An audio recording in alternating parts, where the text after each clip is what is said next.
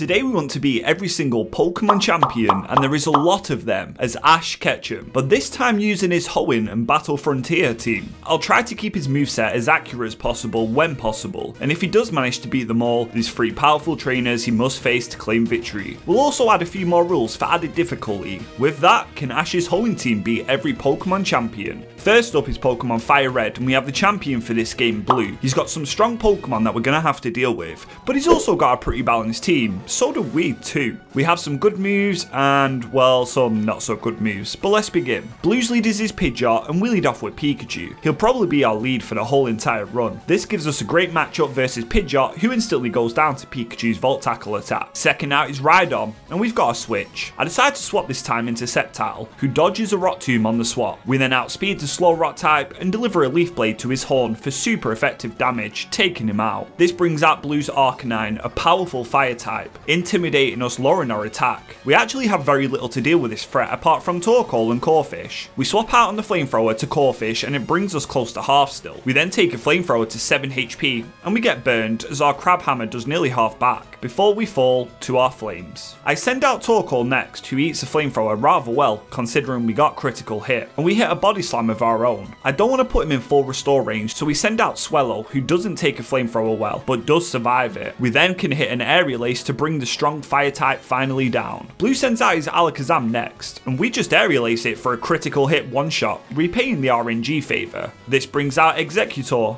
but the 3-headed Eggplant stands no chance versus Swellow's flying moves, although it actually does survive, but he misses attack anyway, so we bring him down the next turn. Blue's last Pokemon is his ace, Blastoise. We get off around 25% before Blastoise brings Swellow down too. Now we just go into Sceptile to deliver a super effective Leaf Blade, putting him really low, as a Hydro Pump does decent damage back to us. Blastoise heals with its Citrus Berry, bringing him out of full restore range. Sceptile then brings down Blue's ace with a Leaf Blade, defeating Generation 1's champion, and Ash becomes champion of Kanto. On to Johto now. Lance is a champion of Johto in the next we face. He's a Dragon type champion with a lot of flying types, so Glalie is going to be a menace to him, I believe. Let's see how Ash fares this time. Lance's lead is Gyarados, and that's a really good matchup for our Pikachu, who once again can destroy the champion's lead Pokemon with a super effective Thunderbolt. This brings out Dragonite, his ace, and it's level 50. I choose to hit a Thunderbolt before Pikachu dies to a single Outrage. Now it's time for Glalie. One super effective Ice Beam destroys his Dragonite, and out next Lance chooses Aerodactyl. It outspeeds Glalie and Rock Slides us for fantastic damage, but we hold on and we Ice Beam for the one-shot too. Now is Charizard. I swap into Torkoal as he Fire Fangs us for practically nothing. We then take an Air Slash and we get flinched. We take another Air Slash, but Torkoal falls. I now go into Swellow and I tell it to Aerial Ace, doing good damage to Charizard as an Air Slash is demolishing us. We then Wing Attack the following turn to bring him low before Swellow falls to Charizard too. Surely we've now done enough damage for Glalie to take it out with an Ice Beam. Lance decides to full restore and this is bad, but we then do over half and we freeze Charizard. So the next turn another Ice Beam and Charizard falls. His last 2 Pokemon are both Dragonites with a 4x weakness to ice, so one Ice Beam brings down the first, and then the second stands very little chance too and falls to Glalie's Ice Power, making Ash champion of Johto. And next we face 2 champions in Hoenn. In Pokemon Ruby, Steven is the champion. He's got mainly Rock and Steel types, and I'm not sure how this fight will go. It could be an easy pushover or a struggle. Let's take on Hoenn's first champion. Steven's lead is Skarmory, and for the 3rd time Pikachu has a type advantage against all these pesky flying types. We hit a Thunderbolt on the Steel Bird to just take it straight down. Good start. Second out is Aggron.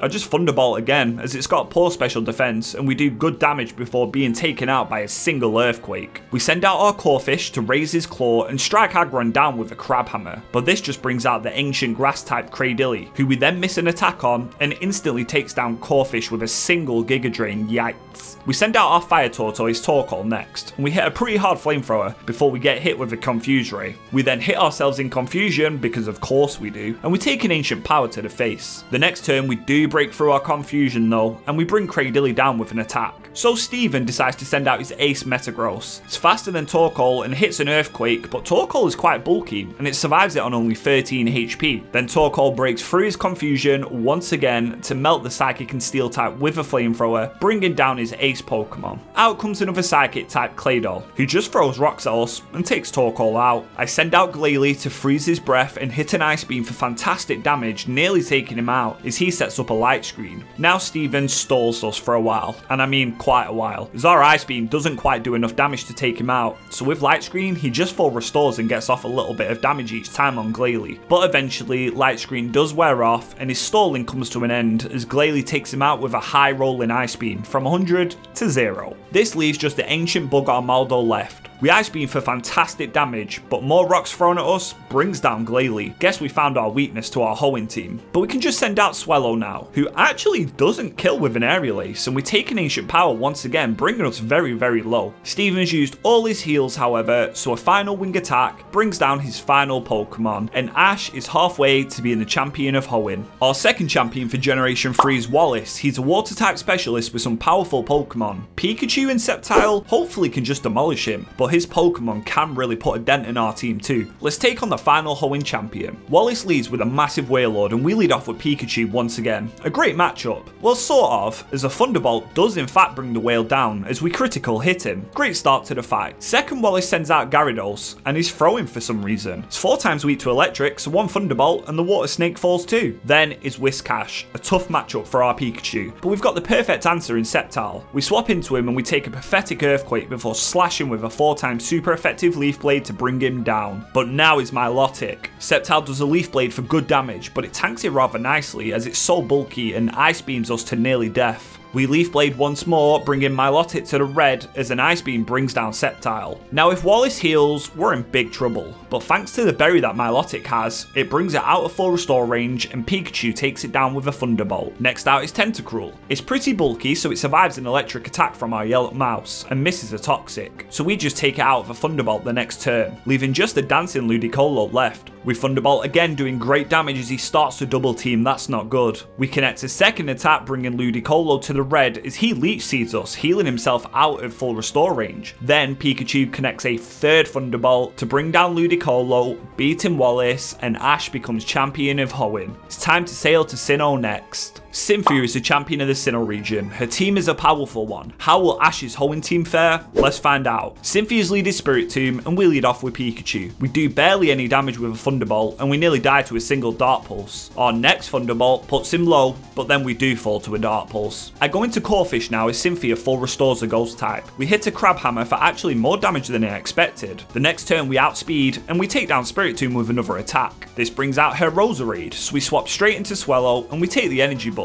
Then with a swift wing attack, we bring down Roserade. This brings out her Milotic. First I swap into Corphish as she Ice Beams us. Then we take a Surf and we hit a pretty nice Crab Hammer back, I must say. Then the next turn, we just die to a Surf anyway. I now send out Sceptile and with a single Leaf Blade we knock out Milotic. So far this is just a 1-for-1 battle. Out comes Togekiss. We Leaf Blade for a little bit of damage and we take an Air Slash putting us low. I opt to Leaf Blade once more, bringing Togekiss lower as we then fall to an Aura Sphere. Now I go into Glalie, who can outspeed Togekiss and we can knock it out with an Ice Beam. Then is a fighting type Lucario. I decide to stay in an Ice Beam. We do a bit of damage but we snag a freeze, perfect. We Ice Beam again, putting Lucario low as it falls out and luckily misses an attack, meaning Glalie single-handedly takes down a Lucario.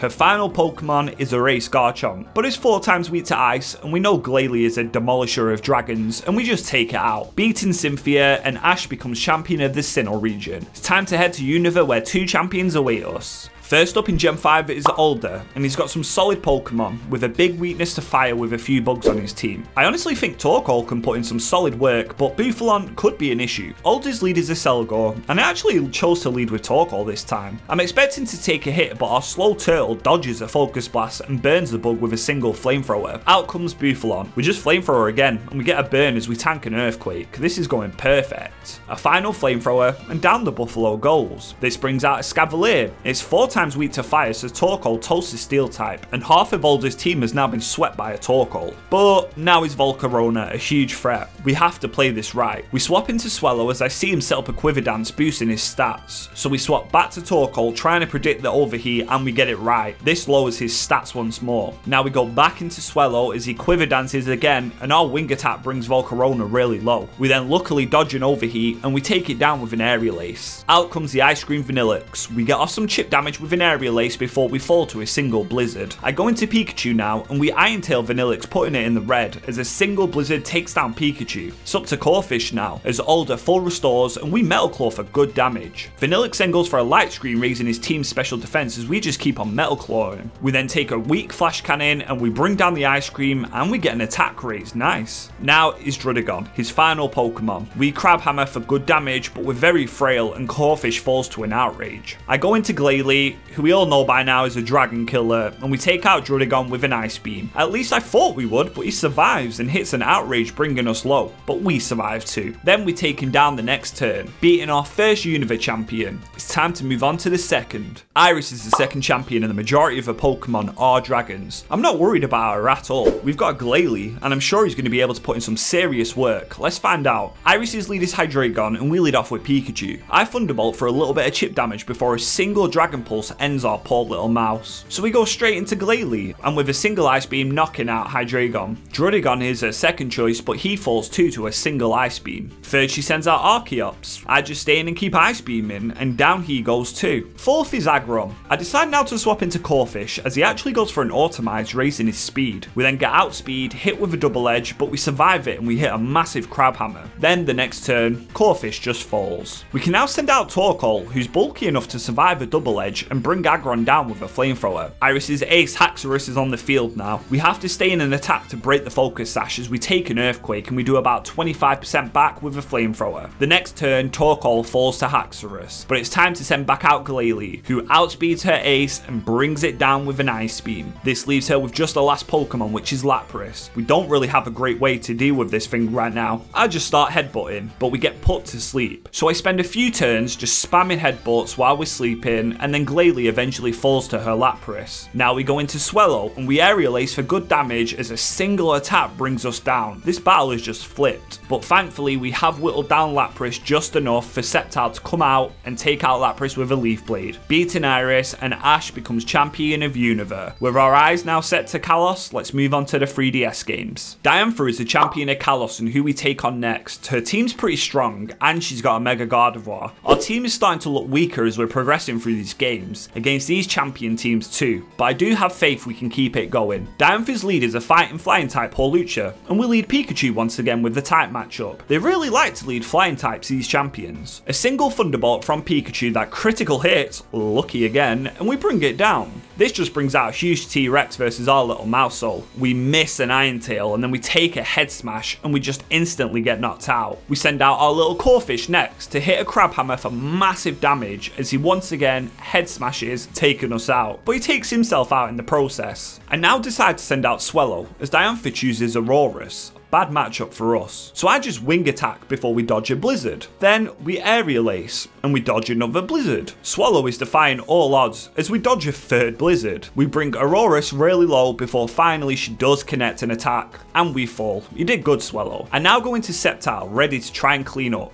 We Leaf Blade to knock out the Ice Dinosaur, but this brings out Goodra, a bulky dragon type. So we swap into Torkoal on the incoming fire move, which we absorb really nicely. Then our flamethrowers are really not doing much damage, but I just want chip on it. Goodra is also missing some muddy waters, so it just becomes a fight of trying to get off as much damage as I can. We get Goodra to about under half before Goodra takes down Torkoal. Enter Glalie. With that extra damage done, an Ice Beam for sure takes Goodra out and means Glalie remains untouched. This brings out Galgeist, who's an easy one-hit knockout with a freezing Ice Beam, leaving her last Pokemon and her ace Gardevoir. We shoot an Ice Beam off with Glalie, but we don't even do half, as a Moonblast in return brings us below half and reduces our special attack. So our next Ice Beam does even less, but she looks like she's in range now for our last Pokemon, Sceptile. It's a 1v1 to become champion of Kalos. Sceptile outspeeds a Mega and knocks her out with a Leaf Blade, beating Generation 6, and Ash becomes champion of Kalos. It's time to set sail to Alola next. Hao is the person we fight to become champion here, and he's always one of the most trickiest. His team really does pack a punch. Honestly, this was impossible with our team. We don't pack the power to take him down. I tried this fight many times, and with Pikachu and Corphish being so frail, we could barely take down more than 2 Pokemon. So like Ash, I've called in some backup from Professor Oak, and Pokemon he used or was seen in the Battle Frontier. That means we have a Tauros, a Charizard, and of course Snorlax, giving us a powerful team. But is this enough to finally beat Hao? Hao's lead leaders in Lola and Raichu, and I lead off with Tauros. This pesky electric type needs to fall, and Tauros, being an extremely fast Pokemon, outspeeds a surfing Raichu and takes him down with an earthquake. This brings out House Tauros, and it's a bull standoff. We get intimidated lowering our attacks, so we're at a disadvantage at the moment. We outspeed and shake the earth, doing good damage to the bull as he hits a double edge, doing massive damage back, and taking recoil too. All we can do is throw another earthquake on him, bringing him low, as he hits another double edge and takes us out. But he puts himself in the red thanks to recoil. We send out Sceptile, and on House Full Restore we Leaf Blade, and we're doing just above half. So our next Leaf Blade, he survives, hits a double edge, nearly takes out Sceptile, but he does die from recoil. Phew. Another threat down, but now is Incineroar. I decide to stay in to get off some damage as a Leaf Blade does about a quarter. Incineroar Flare Blitzes Sceptile to knock him out. Now, we don't really have a good option to deal with this. I go into Snorlax to bait the Z move, and I swap into Charizard, and it worked. He does go for it. By doing a dance, he activates his Z Crystal and his move, Inferno Overdrive. Charizard still gets absolutely blasted from Inferno Overdrive, however, but we do survive. Looking at our moveset now, it's pretty poor. Not many good options. All I can really do is Dragon Breath that does tiny damage, but we do get a Paralyze. Then Incineroar Darkest Lariats us, and Charizard falls. It's now a 3-on-4, and this is looking bleak again. Snorlax hits a Stab Body Slam, but our attack is not good enough. Luckily, with the massive damage we take from Flare Blitz, Incineroar doesn't get healed, but he falls to his own recoil. Well, that could have been game over. How's next Pokemon is Crabominable,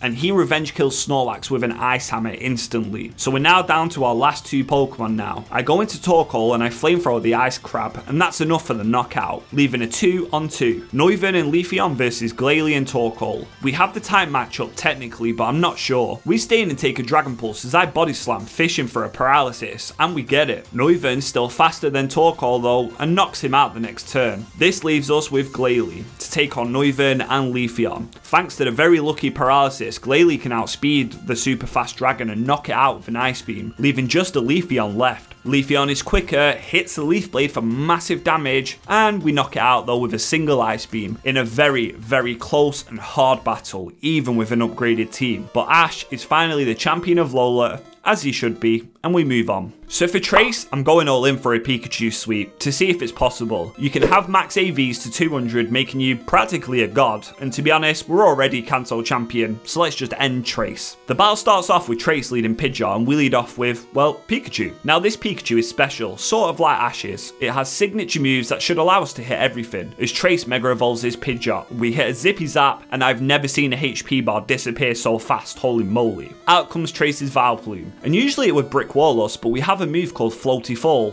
and that's a flying move, so we take down Vileplume. Okay, so far so good. Now is Rapidash. We just go for a Zippy Zap, but it actually survives it weirdly enough, then hits a Flare Blitz. But Pikachu is a hardened veteran and shrugs it off like it's nothing. Trace then cheats going for a full restore, as we now go for a Splishy Splash on the waves and we take down Rapidash with the water type move. This brings out his Marowak, but you can probably guess what move we're going to go for. Yep, a Splishy Splash, and down Marowak goes too. Next out, Slowbro, who's actually bulky enough to tank a Zippy Zap that always critical hits, and he hits us with a Surf. Trace, just like Steven, now full restore stalls us for a while, but eventually he accepts Slowbro will fall, and so he does to Pikachu, leaving an electric versus electric standoff. We surf on the waves doing good damage as Jolteon can't really hurt us. We just keep Splishy Splashing as Trace now tries to stall us out once again with more full restores. But he eventually uses his last one and Pikachu takes down Jolteon, sweeping Trace and defending our title of Champion of Kanto. Up next, the Gala region. The champion for Sword and Shield is Leon. His team is really strong with a Gigantamax Charizard with some huge threats. We've also had to say goodbye to Swellow as he's not in these games. Thanks Dexit, but we substitute in Snorlax once again. Leon's lead is his Aegislash and we're leading off with Pikachu. It's really tough for our Pikachu to stand such a strong Pokemon. As Aegislash tries to stall us out of a King Shield turn 1, the second turn we get to hit a Thunderbolt, doing a surprising amount of damage before Aegislash decides it's had enough of Pikachu and takes him out of a single Shadow Ball. So I go into Torkoal. Torkoal can turn up the heat and knock Aegislash out now with a single Flame flamethrower. This brings out Haxorus. Haxorus hits an earthquake, but our bulky Torkoal tanks it, and then we deliver a flamethrower for a little bit of chip damage too. Haxorus shakes the ground once more, and our fire turtle finally falls. Now I send out Glalie, who matches up well versus dragons. We ice beam and it allows us to finish off the first of Leon's dragons. Now he sends out his second dragon in Dragapult. That's a lot of Draga. It's faster than our ball of ice and hits the flamethrower. Glalie hangs on in the yellow and one hit KOs Dragapult with a stab ice beam. Leon then sends out Mr. Rhyme, the dancing Mr. Mime. I really don't have many ways to deal with this thing, so I just ice beam to get off any damage, as a psychic actually doesn't knock us out and we survive on a sliver. We then get off another ice beam, bringing him close to half before we fall.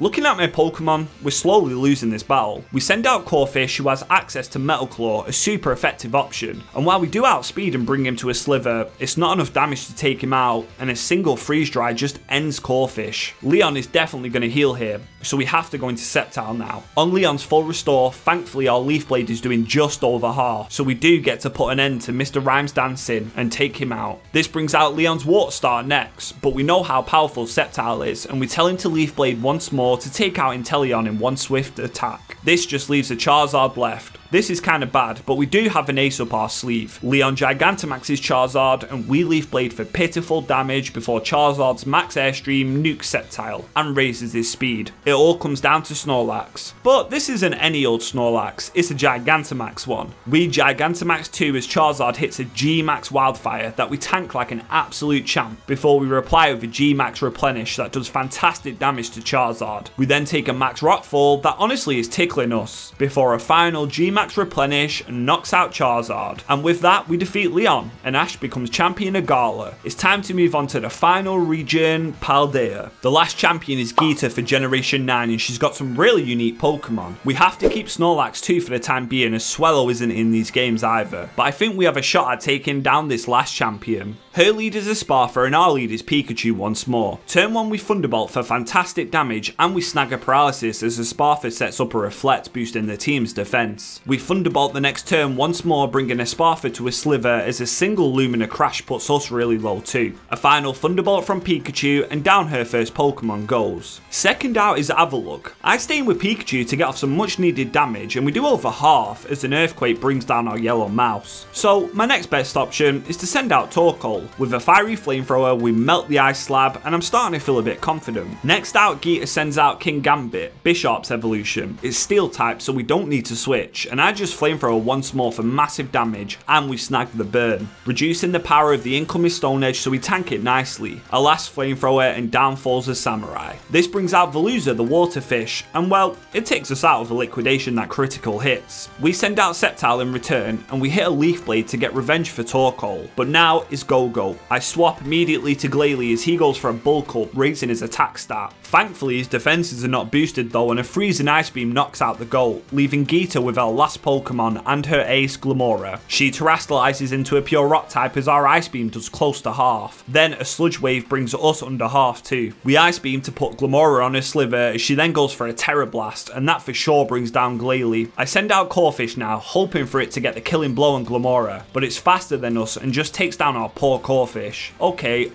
Sceptile can now come out and finish the fight with a Leaf Blade, taking down Glamora, beating Geeta and every single champion as Ash with his Hoenn team. Or have we? Atop of the snowy Mount Silver is a legendary trainer Red, and a champion trainer at that. Also, with the final 3 bosses in front of us, I've upgraded our moveset to showcase our true power. We lead with Pikachu into Pikachu, Ash versus Red. Our Thunderbolt brings him low, but a Volt Tackle brings us to 10 HP, but we static their Pikachu. But we fall to Hail. Red now heals up his ace Pokemon, but a single Flamethrower from Torkoal brings Pikachu down. Second out is Blastoise. He Focus Blasts us as we set up the Sun, removing Hail. Blastoise then misses a Focus Blast, and we just start throwing off Flamethrowers as we exchange a few moves. We manage to bring Blastoise low, but he then takes down Torkoal with a Focus Blast. Now I go into Sceptile, and we get revenge with a Leaf Blade. Red's next Pokemon is Charizard. In the Sun, this is bad, but we have Rock Slide now, and Charizard falls to that too. Then is Red's Lapras. We swap into Corphish and we dodge an attack. We then rock slide Lapras and we get the flinch. We keep attacking, putting him on a sliver as the sidekick brings us really low. Red heals up Lapras, so we just keep rock sliding and we bring her to the red before Corphish falls. Now I send out Glalie and I Shadow Ball for the KO on Lapras. Next out is Snorlax. We just start Ice Beaming as he crunches us to get off as much damage as we can as it's so bulky. We snag a freeze, but he just falls out anyway. I manage to get him under half and then I go for my trump card, Self-Destruct, taking us both out. This just leaves him with a Venusaur left. So Swallow is our best option here. We Aerial Ace once for massive damage as we take a Sludge Bomb to the face. But final Aerial Ace knocks out Venusaur, beating red as he disappears from the mountain and we continue. Team Plasma N and the champion himself. He's also got a legendary in Reshiram. We need to win to continue. N leads with Reshiram and we lead off with Pikachu once again. Thunderbolt does pitiful damage and a single Fusion Flare nukes Pikachu. Bad start. I go into Corphish next and we luckily dodge a Hyper Beam and we Crab Hammer for good damage. We then get hit from a Hyper Beam and we die. So I go into Sceptile and I Rock Slide Reshiram to a sliver of HP and heals him, so I go for a Dragon Claw to bring him back down. Then I go for an Earthquake and this is luckily enough to take him out. N sends out Vanillix next. So I swap to Torkoal on the incoming Blizzard. Vanillix then sets up the Hail as we Flamethrower him to a sliver. We then get hit by a critical hit Frost Breath as we set up Stealth Rocks. Vanillix then flash cannons us for some reason, which we survive, so we take him down with a flamethrower. Out comes Caracosta,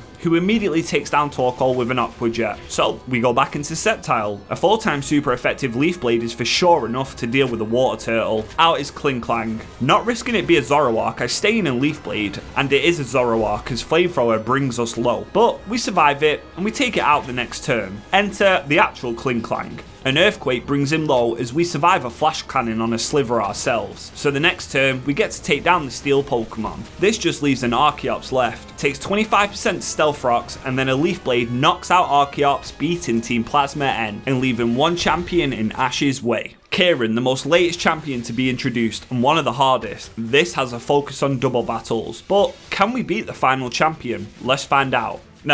No, we can't. This was impossible. I thought Hal was hard, but nope, this fight with these Pokemon was not happening. I tried over 20 times with different strategies, but the best we could do was get to his last Pokemon with just the Snorlax, who cannot 1v1 a fighting Terra Hydrapple. Honestly, we need to call for help to defeat this trainer, so we call upon Charizard, Tauros, and Snorlax to try and finally take down this monster of a champion. Kieran leads Politoed and Dragonite with an emphasis on a rain setup. We lead off with Charizard and Torkoal.